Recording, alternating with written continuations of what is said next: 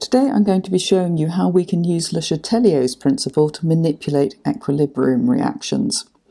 Now, many chemical reactions go to completion. Burning magnesium in oxygen is a very good example. The magnesium strip burns in a bright flash to form white powdery magnesium oxide. At no point does it seem that the magnesium oxide is trying to convert itself back into magnesium metal and oxygen. But many chemical processes don't go to completion. They reach a dynamic equilibrium. So for example, here I have a gas jar with some bromine in the bottom, and assuming that the gas jar is a closed system, i.e. it's sealed, then we're going to see that bromine evaporates to form bromine gas, and the gas condenses back to form the liquid.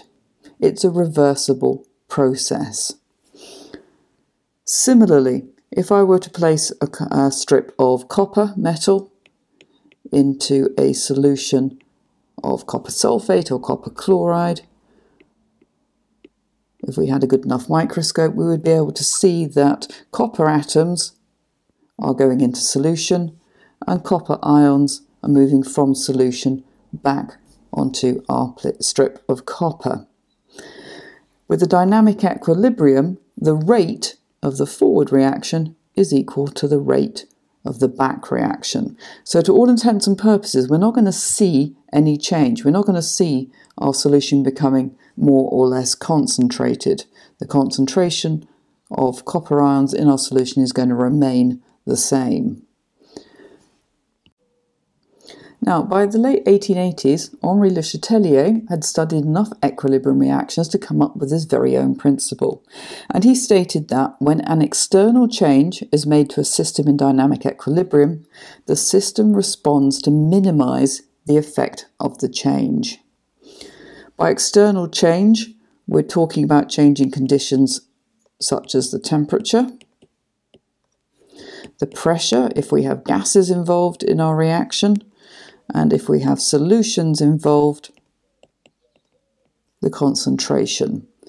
We need to be clear that we cannot change the concentration of a pure liquid or a solid. I can have more or less solid, more or less copper in my solution, but I can't have more concentrated solid copper. Let's consider how changing the concentration of one of the components in a system will affect the equilibrium. The reaction we're going to look at is that between iron 3 ions, which have a yellowish colour, thiocyanate ions, which are colourless, and they react together to form an iron thiocyanate complex, which has got a deep red colour. And we can estimate the concentration of the iron thiocyanate ions by how deep red the colour is.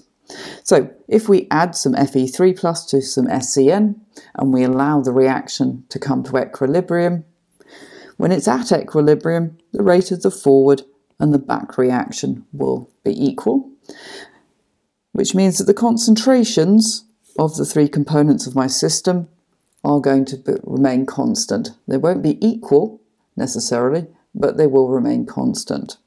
So what happens if I add more Fe3+ to my reaction mixture, which is effectively increasing the concentration of Fe3+. Well, according to Le Chatelier's principle, the system, which is our reaction mixture, is going to work to minimize the effects of this change or to oppose this change. In everyday language, what does that mean? It means that my reaction is going to do its level best to undo the change that I've just made. It's going to try and reduce the concentration of Fe3+. We put it up, the system wants to put it down. How is it going to do that? Well, in order to decrease the concentration of Fe3+, it needs to use it up. It can use it up by increasing the rate of the forward reaction so that more of the complex is formed. The mixture is going to look a much darker, deeper red.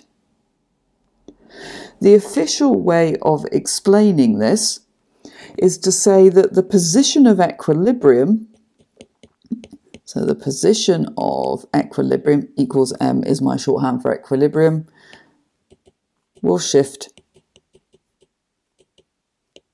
to the right to minimize the change that we have made.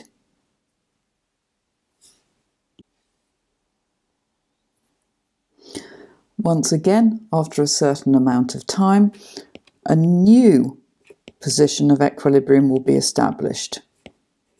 So a new position of equilibrium is established, in which we are going to have different concentrations of Fe3 plus SCN in the complex than we did before. If you're not 100% clear on what I mean by position of equilibrium, then you need to go back and watch the first video in this series on chemical equilibria.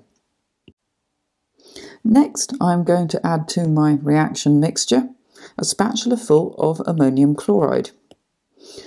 Now, the chloride ions in my ammonium chloride will react with Fe3+, essentially removing them from the equilibrium system. So, by adding ammonium chloride, I'm effectively reducing the concentration of Fe3+ in my equilibrium mixture. How is the system going to react? Well, it's going to try and undo that change. If I have lowered the concentration of Fe3+, then the reaction mixture is going to do its level best to put the concentration back up. And it can do that by increasing the rate of the back reaction so that more of the complex dissociates to form Fe3+ and SCN. By doing this, it has essentially minimized the effect of adding the ammonium chloride. The colour of my reaction mixture is going to become much paler, and we can say that, in official language, the position of equilibrium has shifted to the left to oppose the change that we made. Let's move on to see how changing the pressure affects a system at equilibrium. Before we begin, we need to be really clear that the pressure of a gas is proportional to the amount of gas present. And in terms of amount of gas present, we can talk about the number of moles in our system or the number of molecules. It doesn't actually matter, but all the A-level exam mark schemes would prefer us to talk in terms of moles. So that's what we're going to do. In my gas syringe, I have placed some nitrogen and hydrogen. I've allowed the nitrogen and hydrogen to react to form ammonia, and after a certain amount of time, this reaction is going to come to equilibrium. The temperature remains constant. So what will happen if I push the plunger in? Well, pushing in the plunger is equivalent to increasing the pressure on my system. Now, according to Le Chatelier's principle, the system is now going to move to minimize this change. It wants to undo the increase in pressure. It would like to decrease the pressure. How is it going to do that? Well, it can favour the reaction which results in fewer moles of gas in the syringe. Fewer moles of gas, lower pressure. Let's take a look at our reaction. On the reactant side, we have got, just balance my equation out, 4 moles of gas, 1 mole of nitrogen plus 3 moles of hydrogen. On the product side, I have got 2 moles of gas. Now, clearly, 2 moles of gas take up far less space than 4 moles of gas. So, if our system favours the forward reaction so that the position of equilibrium shifts to the right, to the side with fewer moles of gas, it will have effectively opposed our change to the side with fewer moles of gas. Now, when we are describing effects of concentration or pressure or temperature on equilibrium reactions in exams, we need to be really clear about the language. And these 2 bullet points are both crucial. We need to say which way the position of equilibrium shifts, to the right, and what's happening there, to the side with fewer moles of gas. You need both parts to pick up the marks in an exam. And if I pull the plunger out, the opposite's going to happen. Position of equilibrium is going to shift to the left, to the side with more moles of gas. I have reduced the pressure by pulling the plunger out. The system's going to move to try and increase the pressure, and the only way it can do that is by favouring the reaction which produces more moles of gas in that volume. So I now know that if I want to produce ammonia on an industrial scale, I need to increase the pressure in my system, in my reaction system, because not only will that increase the rate of the reaction, so I produce ammonia quicker, it also causes the position of equilibrium to shift to the right so that more ammonia is made. I have more ammonia in my reaction mixture. Okay, moving on to have a look at temperature. This time, my gas syringe contains a mixture of nitrogen dioxide, which is a brown gas, and dinitrogen tetroxide, which is a colourless gas. I'm going to allow my system to come to equilibrium, and then I'm going to manipulate the temperature by placing my gas syringe firstly in a bowl of boiling water, and then I'm going to place it in a bowl of iced water. So let's look at these 2 scenarios. How is changing the temperature going to affect the position of equilibrium? Well, we can't make a prediction without knowing whether the forward and back reactions are exothermic and endothermic, which is which. So let's start with that piece of information. Delta H for this reaction is minus 57 kilojoules per mole. Now, when you see the enthalpy change for reaction, it is always quoted for the forward reaction. And that's really important to appreciate, because what it means is that the forward reaction produces heat. So the forward reaction is exothermic.